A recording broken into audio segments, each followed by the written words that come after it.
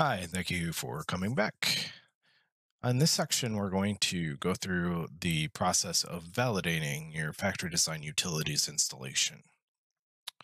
We're going to start with how to validate Inventor Professional. You'll start this by launching Inventor Professional.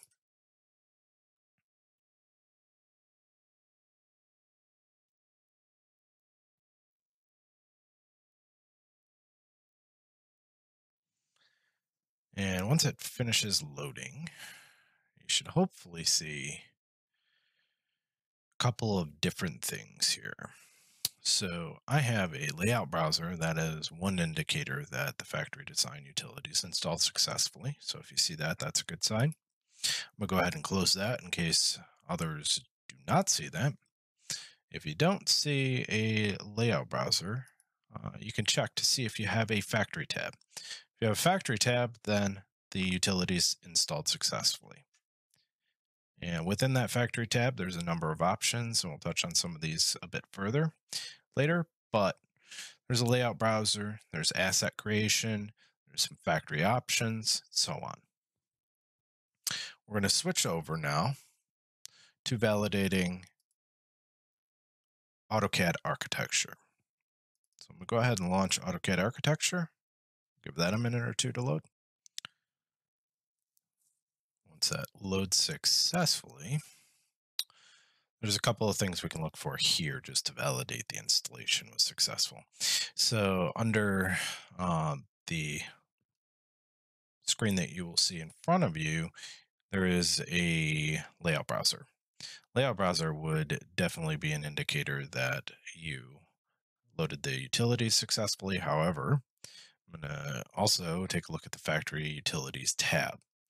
To do so, I'm going to open this small demo cell, or you could just start from a blank drawing. When I go to open this, I had previously had a closeout that did not go through successfully. So I'm being warned that this file is read-only. Quick fix here for that is to just go in and change it from read-only. In a vaulted environment, you want to be exercising extreme caution with doing that because Vault manages the read-only status. So let me just take a look here. And yeah, it is set to read-only. I'm going to, for demonstration purposes only, disable that.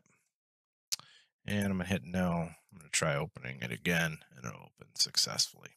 Again, if you're using a vaulted environment, which I am, you would normally not want to do that.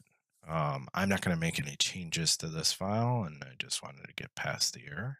So once the demo cell itself is loaded, I can switch over to my factory tab, and you have a number of factory related options here. Primarily, you're going to be dealing with the asset browser, which you will see over on the right side of my screen, and you'll be using it to place assets within the AutoCAD architecture application. And once you've validated this successfully, we'll go ahead and continue on to the last validation step that we have, which is going to be validating Vault Professional.